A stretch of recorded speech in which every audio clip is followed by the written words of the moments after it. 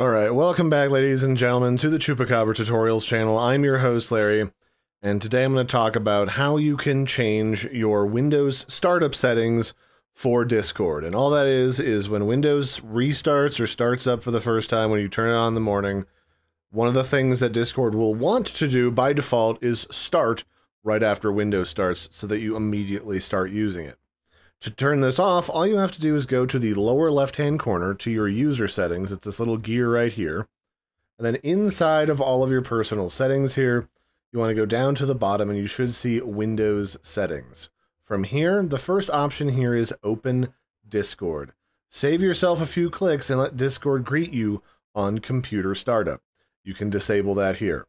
Now, why would this be important? A lot of programs want to start when your computer starts because that increases the likelihood that you will use them and continue to use them and, in some roundabout way, depending on the program, make them money.